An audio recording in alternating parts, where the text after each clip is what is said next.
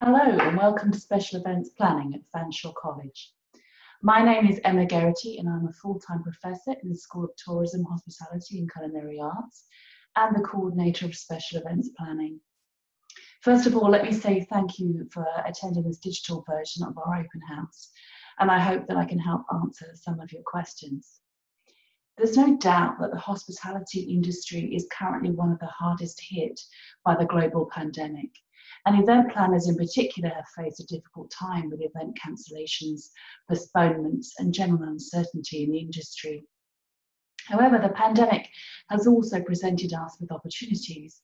I've recently been approached by several charities and not-for-profits looking to work with our students to come up with new and innovative ways to host virtual events and fundraise online. I think this trend will continue, and our graduates with a solid background in event planning and superior technological skills will continue to be in demand in the industry, whether it's in resorts, hotels, conference centres, or as event, meeting and wedding planners. Our campus, special events planning is taught exclusively from our beautiful and brand new London downtown campus in the heart of London, Ontario. Our campus has its own restaurant and special event space and is steps away from Budweiser Gardens, the convention centre, lots of restaurants and nightlife. Our location makes it ideal for taking field trips to event spaces and inviting guest speakers into the classroom who are well-known event professionals. A little bit about our programme. To learn to be an event planner, you have to get hands-on experience, and our programme is designed to give you just that. In the first year, our students begin by volunteering at local events with our industry partners. And this way they build up an event portfolio, network in the industry, and start to build a great resume. In second year, students get to plan and execute their own event with a small group of peers and really show their creativity. Partnering with local charities such as Kids Sport, Paws United, Breakfast Club of Canada, and many more, special events students have recently raised more than $20,000 for our local community. Our instructors, the special events planning team is made up of a range of industry professionals. We have wedding planners, meeting organisers, charity and fundraising experts, event planners and food and beverage professionals on the team.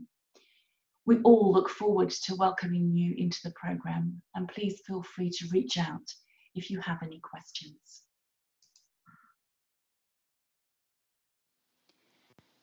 Hello and welcome to the virtual open house for special events planning. Thank you for joining me, and I hope that this presentation will help answer some of the questions that you might have about the programme. My name is Emma Geraghty and I am a full-time professor in the School of Tourism, Hospitality and Culinary Arts, and I also coordinate the special events planning programme. Event planning is a 2-year Ontario College diploma, and it's designed to prepare you for a variety of careers within the industry. Some of our students have gone on to be event planners, catering event coordinators. Others have gone into a different field within the industry entirely and are working on sporting events. We have students who set up their own wedding planning businesses, and I've also had a student from last year's cohort who's launched her own bakery and event space. So the opportunities are wide-ranging, and our graduates are working in all areas and facets of the industry in Canada and abroad. Our programme is taught exclusively from our beautiful brand new London downtown campus. It's right in the heart of downtown London, Ontario. There's a video on this slide. If you click, it will take you inside and show off some of the spaces that we have. But we have our own chef's table restaurant, which is run by Fanshawe students. It's served, the food is prepared by our culinary students, and food and beverage service students also work in this restaurant. Special event students have held a number of events in the chef's table restaurant. Most recently, our graduation party for last year was a wonderful wonderful event that we held in this space. We also have on the second floor of our building a designated event space too that students can use to host their events from. We love being downtown. It's a number 4 bus, I think, from main campus on Oxford Street. It doesn't take too long to get between two campuses, I think about 10 minutes drive. But being downtown has some unique advantages, and one of them is that we are just steps away from the huge event space Budweiser Gardens, where they host concerts and sporting events every week. We are around the corner from the London Convention Centre, which is now called RBC Place. There's restaurants all around us, lots of nightlife and bars, clubs, and students take full advantage of all of these spaces, and we have lots of events that are just walking distance away from us. Being downtown also enables us to bring in guest speakers, and we have lots of local, well-known event planners, meeting planners, wedding planners who come in and guest speak in our classes on campus. So I'm going to talk a little bit about the first year of our programme, and in the first year students will take 2 semesters, semesters 1 and 2. If you start your programme with us in fall, let's say you're thinking of joining us this fall 2020, then students who start in fall will complete level 1, and then in the January, so fall is September, in January in the winter semester students complete level 2, and then they're off for the entire summer. So at the end of April through to September, then those students are off and they have the advantage of being able to secure summer employment before they come back to school for second year. If you join the programme, we also intake in the winter semester. So if you start your programme in winter, so in other words January 2021, then you will complete your level 1 in that winter semester, January to April, and you'll be in school over the summer. From May to August, you'll be completing your level 2. What that means is that you won't have a break between the end of the first year and the beginning of the second year. So in effect, you complete your diploma faster. You would then join up with the people who started in September, and you'll join up and complete your level 3 in the fall, and you'll graduate with the previous cohort in April.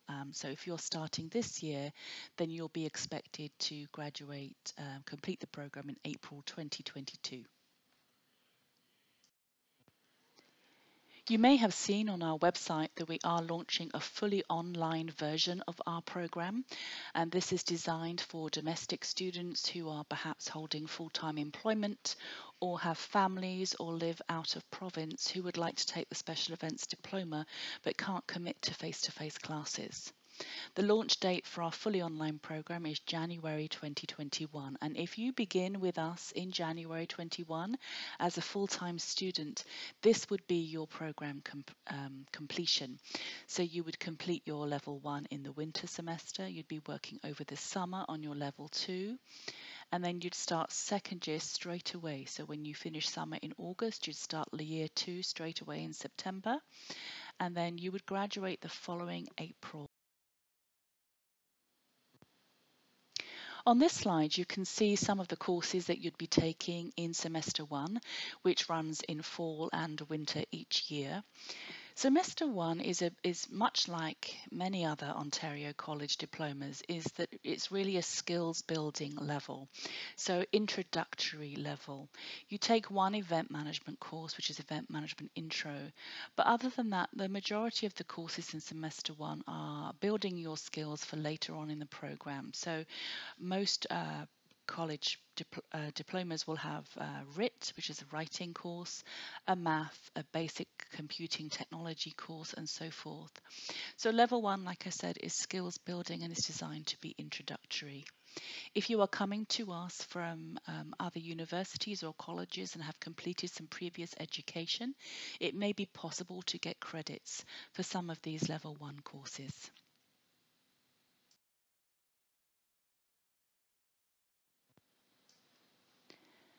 Level 2 or semester 2 in our program runs in the winter and the summer semesters.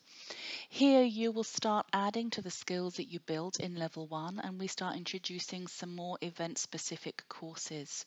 You have a systems course where we look at different event software. You learn about food service and catering and menu design for events. You have a business essentials course where we talk about entrepreneurship and setting up your own business. You have a PR and sponsorship course where you start learning how to fundraise and how to approach sponsors and design sponsorship packages. More importantly, in this level, you will also take your Practicum 1, which is a field placement. In fact, although this is embedded into level 2 of the program, you start this in semester 1 from day 1, and you'll see that we will be introducing you to a number of different volunteer opportunities where you can build up your experience in the event industry and take advantage of our downtown location. So that practicum course that's highlighted on the previous slide is really where you build up your industry experience, and we provide you with a number of opportunities to do that and to network with local employers. Here are some of the volunteer opportunities that our students, some events locally that students have worked on in the past year or so. We work with a number of industry partners on a regular basis. For example, we work with the London Luxury Bridal Show every year. We normally have students volunteering at the air show. We work quite closely with the Leukemia and Lymphoma Society of Canada, and at the moment we are looking at how we can do some virtual events for them if the huge Light the Night walk, which they hold every year in the fall, won't be able to go ahead this year. We have students working at the London Night selling tickets. We have students working at open house, all sorts of events every year, and really students get out of this what they put into it. So the more that you volunteer, the better your portfolio looks and the more event experience you have for your resume. The Leukemia and Lymphoma Society of Canada work with us and have worked with us for a number of years now to plan this wonderful charity fundraising event called Light the Night Walk. Every year our students participate in this event, and you can see some of the pictures here. We've got students sitting, registering walkers. They get involved in decor, they get involved in customer service. And again, it's a lovely opportunity to network within the industry to see how a huge event is organised. And of course, it looks great on your resume too. Every year our students volunteer at the London Luxury Bridal Show, which is usually held at the convention centre, now called RBC Place. This is a very popular volunteering practicum activity for students who are keen to get some experience in the wedding industry, and it's a great opportunity for students to network and to meet with vendors and suppliers that they may engage with later on in their careers.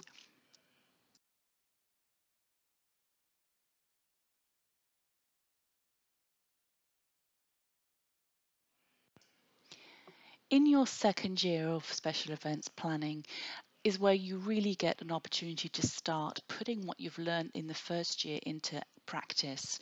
Students in their second year will learn a lot more about event management strategies, so how to plan an event and the logistics and project management that go into doing that. We have courses geared for people who are interested in meetings and conferences. There's a weddings and occasions and a sports and festival course. In entrepreneurial spirit, students actually put all of this together and plan an event that helps them fundraise, and that fundraising goes towards putting on their final capstone event, which is in the final semester. Students enjoy semester 3 because they start hosting their own events and working with teams of students to put on something that's fun and memorable.